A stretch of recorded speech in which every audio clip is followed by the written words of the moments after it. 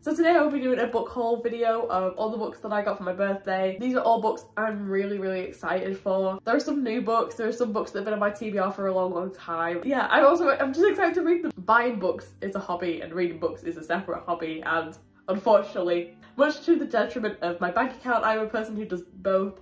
So for a change, not having to pay for any books, let's just put it that way, my bank account was singing the praises for me.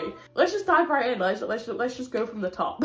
So my lovely amazing partner took me out into Manchester this week and basically left me in a bookshop and sort of said, I'll tell you when to stop. And I don't think I've heard better words, and I'm in love with this person for life. And I think this was one of the best moments I've ever had. Let's see what I picked up, shall we? The first one that I picked up is Laura Dean Keeps Breaking Up With Me, which is a very thick graphic novel. But this is one that I've heard a lot about. I really love graphic novels, and of course being a queer story, and also just I've never seen such a thick graphic novel. Like, I've seen like thick mangas, but like this is a big boy.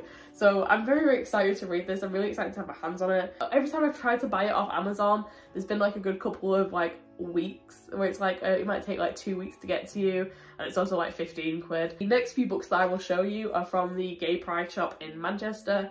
Very amazing place, very close to my heart. I love going there, I love the people there, and if you're ever in Manchester, of course this is not sponsored, please go and check them out. It's an independent bookstore and they celebrate queer books, and honestly, what more could you ask for, really? I don't know too much about this, I'll be honest. I'm part of an online sapphic book group, and I know quite a few of them have read this and recommended it. So I'm very excited to have this in my hands and honestly to read it, because this will be a one-sit half-an-hour read. It will be well worth the wait. The cover is just really pretty, so just appreciate that one for a moment. The next book that I picked up was also from the Gay Pride shop, and this is Tripping Arcadia.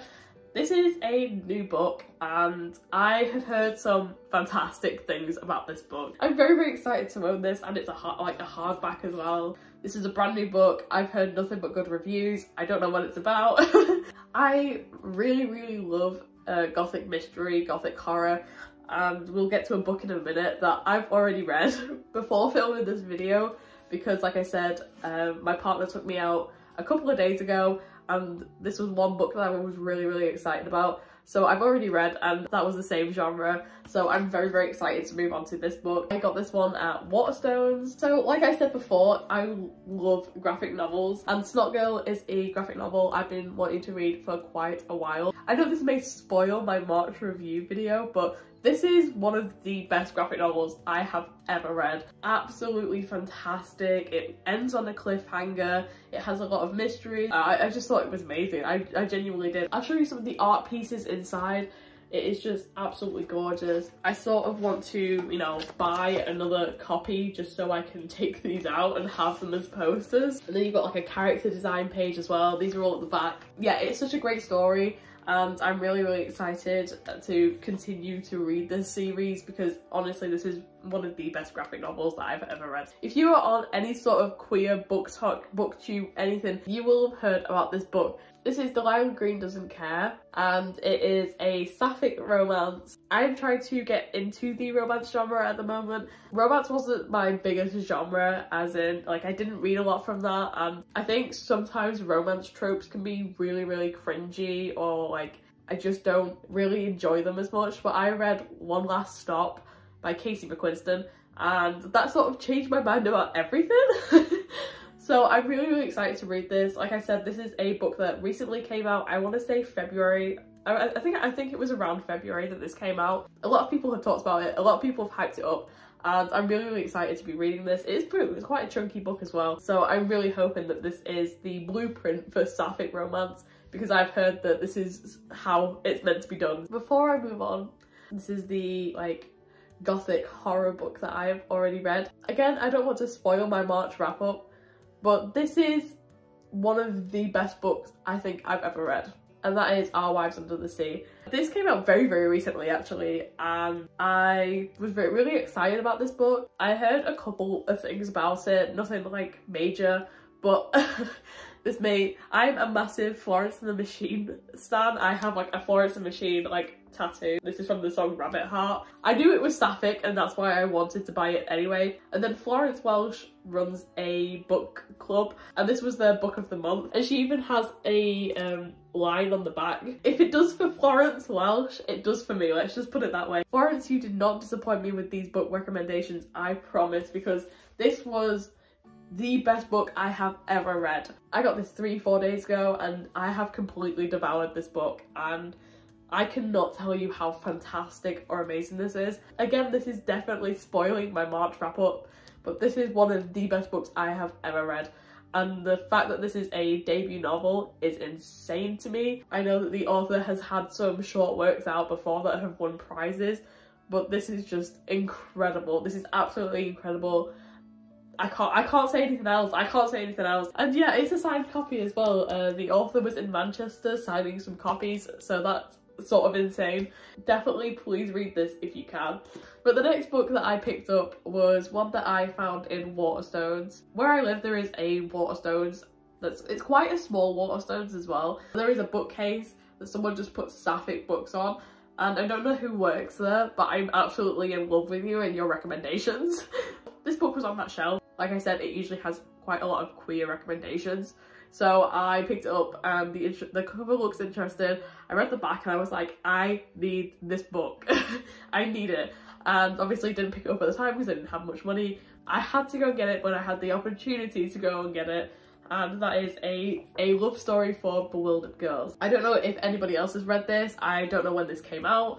Genuinely, I just, like I said, I picked it up from the shelves and just read the back and was like, this sounds like the perfect story for me. I think that this will be a really good read for me. I really hope so. Like, I've read the back and hyped myself up, so if this is another Midnight Library situation, I will be so upset. But I'm really excited to read this one for sure. Okay, let's move on to the ones that my mum got me. I went to go visit this Sistine Chapel exhibition in Manchester.